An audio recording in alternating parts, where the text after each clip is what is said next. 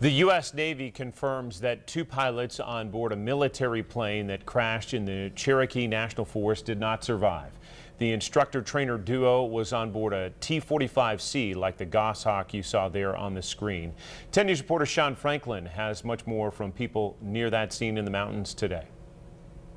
The community near where 2 Navy pilots crashed their jets here in the Cherokee National Forest is sending prayers to the families affected by the crash. They're hoping for the best after a tough day. There you go. And when you hear like a siren and then a few minutes later another one and a few minutes later another one, then that's out of the ordinary. The community around the Green Cove Motel and store heard the news like they hear most news. I come up here to the store and, you know, they were talking about it. My sister had told me. But what Marcy Motes heard wasn't what she wanted. It's sad. It's heartbreaking. The U.S. Navy confirms 2 pilots flying a T-45C Goshawk training jet died in a crash in the Cherokee National Forest.